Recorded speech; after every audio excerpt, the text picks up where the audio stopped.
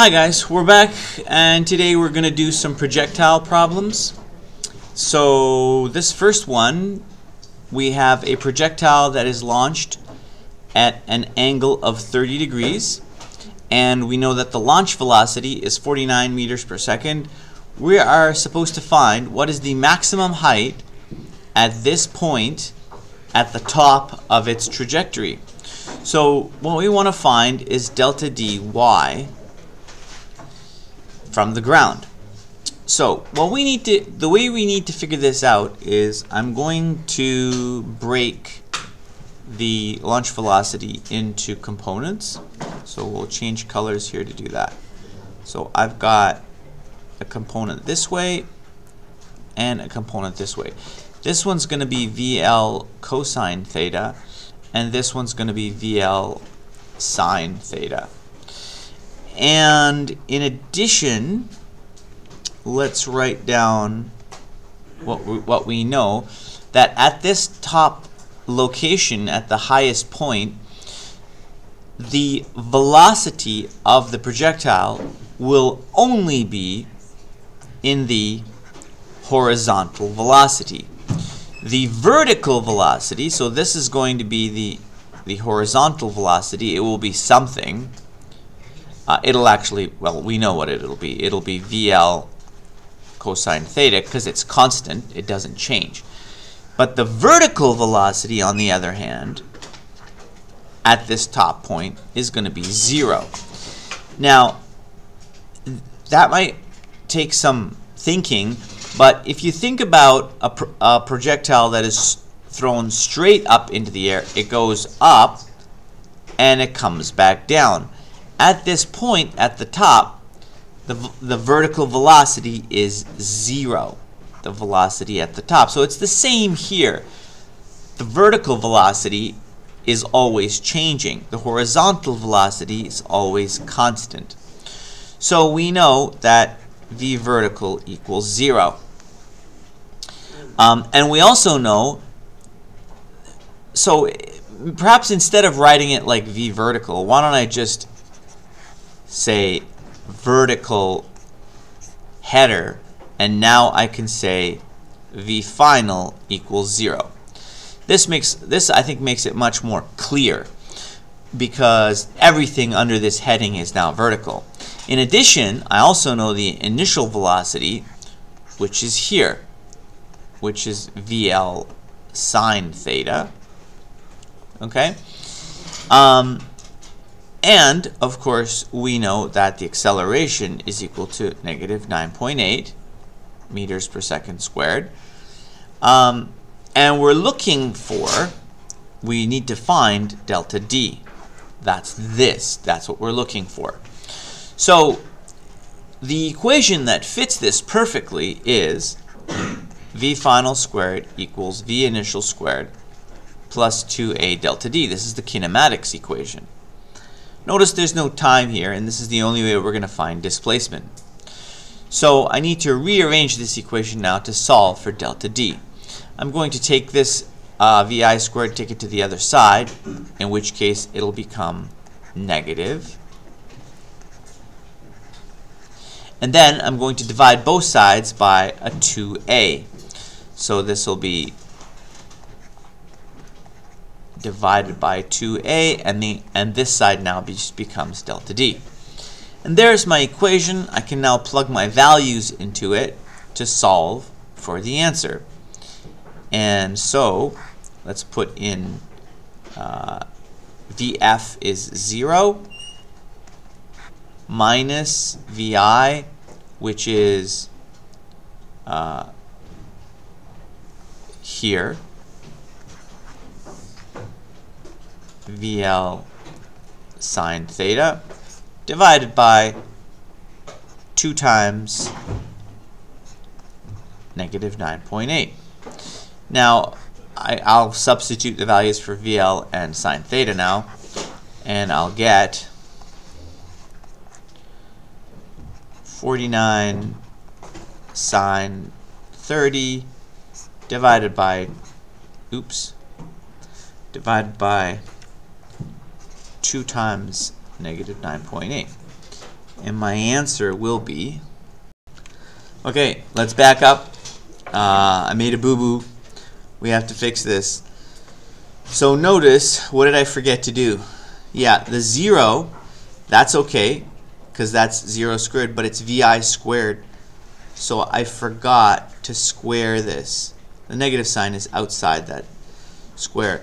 So in fact, it's 49 squared there and sine squared theta. Now we'll get the correct answer. So the answer ends up being 30.6 meters. So that's the max height for this projectile at this point.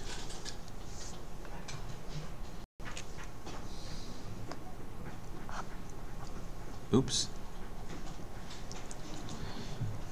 Okay, so let's try another problem now.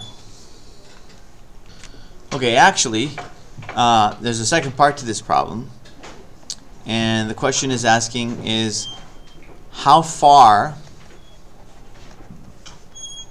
will the object travel?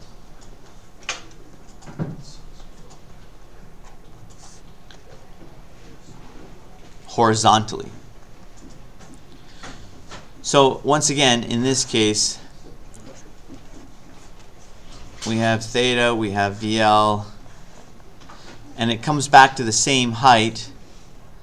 And we've already solved this problem before in the previous lesson, so we don't need to do it again. We can just use the equation that was given to us, which is the range equation, because the range equation works for when the projectile is launched and comes back to the same height. And the range equation was VL squared sine 2 theta divided by g. So in this case, that's going to equal, what was my launch velocity again? It was 49. So 49 squared sine 2, and theta was 30 degrees. 2 times 30 divided by 9.8.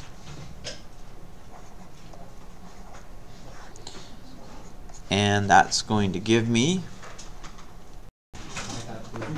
212 meters, approximately, some decimal places. But that's how far it goes. 212 meters horizontally until it hits the ground again. Okay, so the next question states that a ball is hit at a 45 degrees angle and travels 98 meters away. The question is, what was the original velocity of the ball? So what we have, let's write down what we've got here. We've got the situation where a ball is launched like that, where our theta is equal to 45 degrees. And we don't know what the launch velocity is. That's what we want to find. But we do know that after it comes back to the ground, oops, well, that's supposed to be straight. I kind of messed that up. Let me try that again. A little bit better. After it comes back down to the ground, it has gone 98 meters. The question is, what is VL? So again, we don't need to solve this from scratch anymore because we can use our range equation. And range is VL squared sine 2 theta divided by g. However, in this case, we are solving for VL. So we do have to do a little bit of algebra to solve for the launch velocity. So the way I'm going to do this, I'm going to multiply both sides by g. I'm going to get rg equaling VL squared sine 2 theta. And now I'm going to divide both sides by sine 2 theta.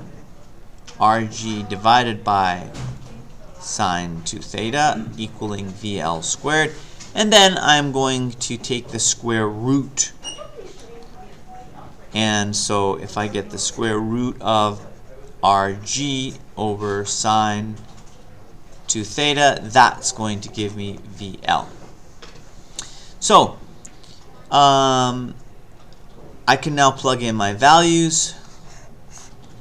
R, the range is 98, times G, which is 9.8, divided by sine, and the angle is 45. So 2 times 45 is 90, right? You can say 2 times 45.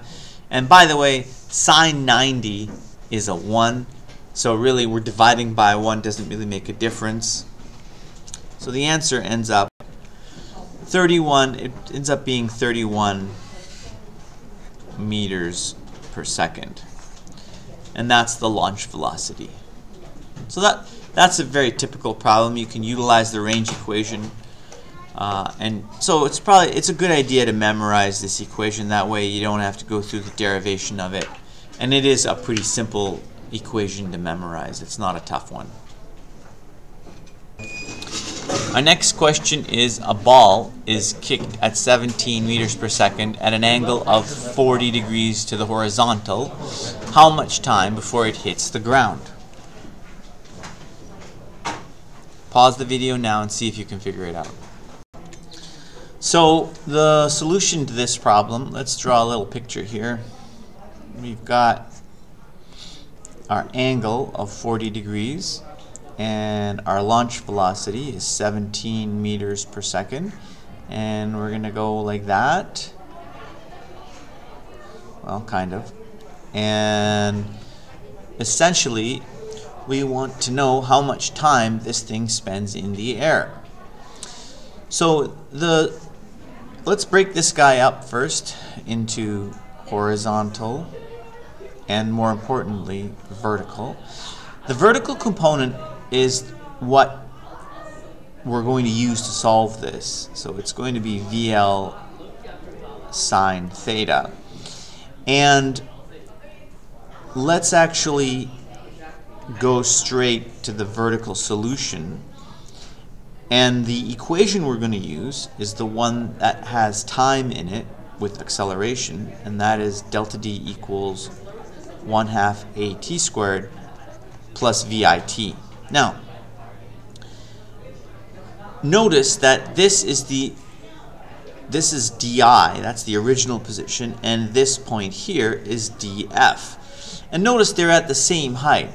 Therefore, we know that delta D vertically must equal 0.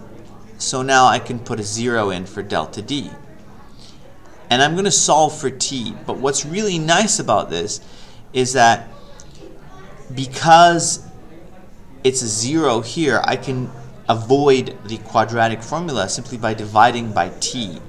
So if I divide this by T, divide this by T, and divide this by T, I'll get 0 equals 1/2 AT plus VI. And now I'm going to solve for T. So let's do that. Let's write out the equation. I'm going to take this term here and move it to the other side. So I'll just write it up here. I'll get negative VI equals 1/2 AT. And then I want to solve for T, so I'll multiply both sides by 2 and divide by A. So I get negative 2VI divided by A equals T. Now I can put my values in. I got negative 2 times, now my VI is right here. That's VL sine theta divided by A, which is negative 9.8. And so if I put in my values for VL and theta, I've got negative 2 times 17 times sine 40 divided by 9.8. And when I do that, I get the answer of 2.23 seconds. And so that is my answer for the amount of time that the object stays in the air before hitting the ground again. And that's the end of this projectile motion lesson. Bye.